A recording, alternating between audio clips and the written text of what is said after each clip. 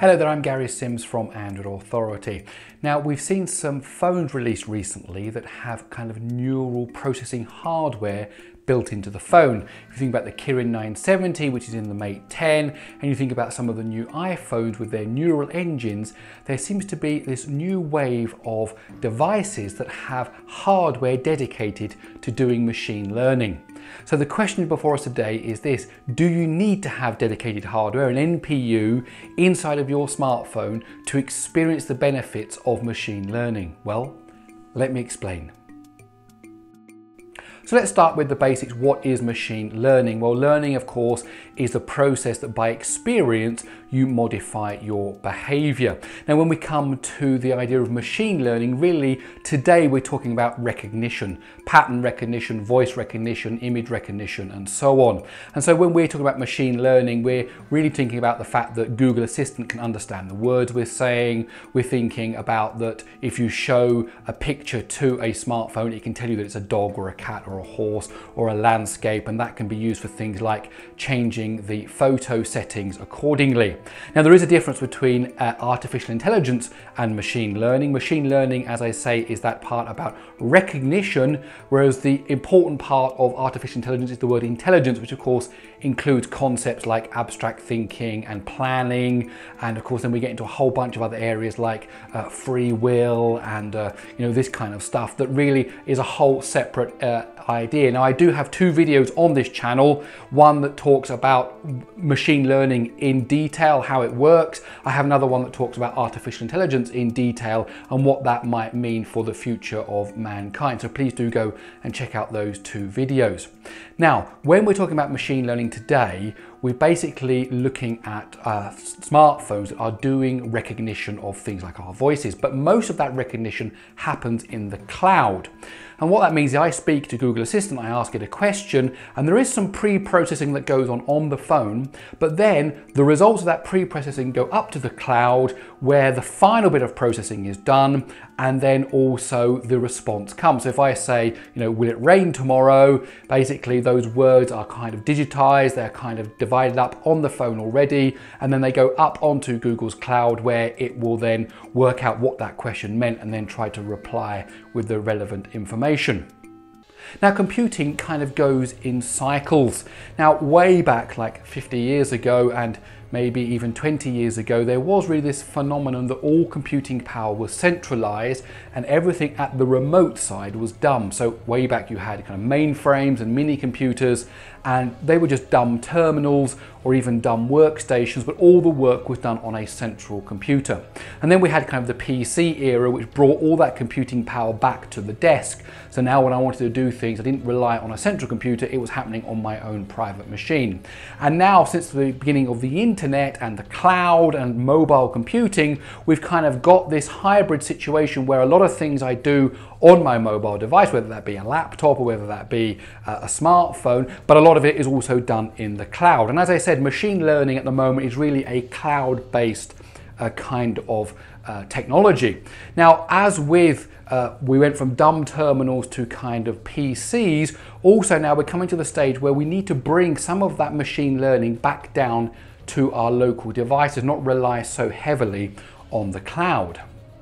Now, to do that, you're going to need some processing power in your actual device, whether that is a laptop or a smartphone or a Chromebook or something like that. Now, there are several different ways of doing this. At the heart of all this machine learning, you need to run a neural network. Now, I won't go into the details of a neural network now, but basically the idea is that a signal is received into a neural network and then it gives a result. And you train the neural network by presenting it with a set of inputs, whether that be an image, whether that be voice, or whether that be something else, and then you say this is a particular thing, and it makes the neural network recognize, it strengthens the connections between the neurons so that when it then sees a similar but not exactly the same data, it can still produce the same output.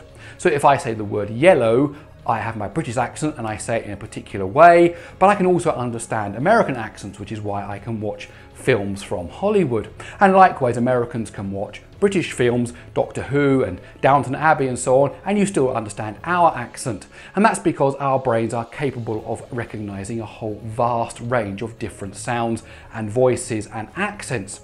Now, a computer has to be taught to do those things, and at the moment it's trained, and that information stays mainly in the cloud. Now, to run a neural network on your phone, there are 3 or 4 different ways that it can be done. It can be run on the CPU, absolutely it can. It can also be run on the GPU, because GPUs are good at doing neural network processing. It can be run on something like a DSP, or what we would traditionally call a DSP, and of course it can be run on these new neural processing units.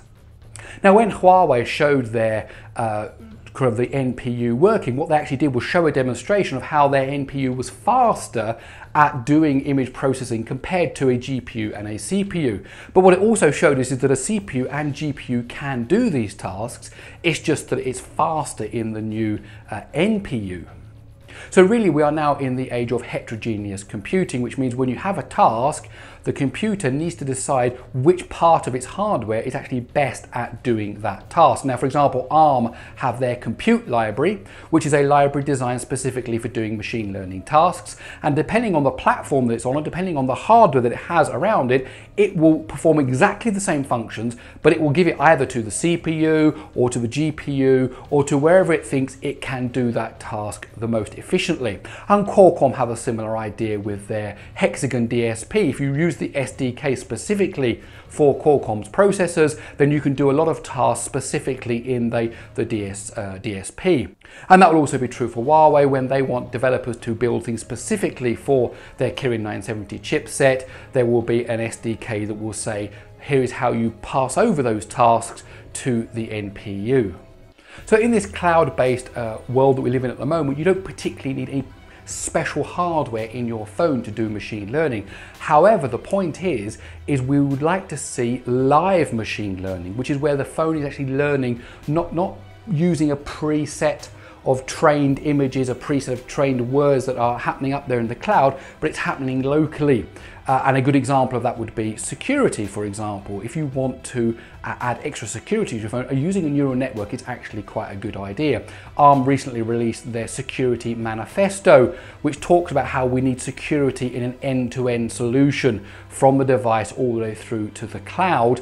And they were talking about how a neural network is one way to achieve that. So the phone can learn your patterns, it can learn where you do most of your shopping, it can learn where you normally carry your phone in your pocket, it can learn at what speed you walk at, and then it can make decisions about whether someone has stolen your phone and run off with it, or whether someone's trying to use your phone to make a payment in a place that you don't normally go to, things like that. And that requires machine learning that happens locally on the device. And that's where things like an NPU or a neural networking engine come into play. But today, where things stand, of course, it's just about speed. So we know that the Huawei Kirin 970 is much faster, maybe 3 times faster at doing image recognition when it uses its own dedicated hardware. We know that Apple have included the neural engine so it can do the Face ID processing, and that's an example of where it's learning live because it's a different face for every owner, so it needs to learn that live. And we know the Pixel 2 has got this image processing unit in it. We don't know much about it yet, but again, that dedicated hardware that will be doing something to do with machine learning. So what does all this mean for the future? Well, what it means is that we really are in the infancy of this dedicated hardware sort of push. I remember way back when I got my very first 3D graphics card and plugged it into my PC, and I started to play a game, and it completely changed everything. But that way of doing things now, how that graphics card achieved that, is no longer even a possibility today. We've moved on. So we moved on from the innovators to a kind of a standard way of doing things. And that's really where we are now today with neural processing units. We have the innovators now that are trying these things out, but I can guarantee you that in 3 years' time, the way we do this will be very different to the way we're doing it today. Now, the key thing here is machine learning is really going to become interesting when we start doing live learning, which means the phone is able to use this neural processing hardware to learn something new today, not just relying on training that's received elsewhere. The problem with that though is that with bad training you get bad results. So it's really going to be interesting to see how OEMs and the scientists and the researchers come around to using NPU hardware in our devices. Or as I said, will we just keep on using the CPU and GPU because this problem of live training is actually too hard to overcome? Well, my name is Gary Sims from Android Authority. I do hope you enjoyed this video. If you did, please do give it a thumbs up. Also, please don't forget to subscribe to Android Authority's YouTube channel. Please follow us on social media. And last but not least, do go over to androidauthority.com because we are your source for all things Android.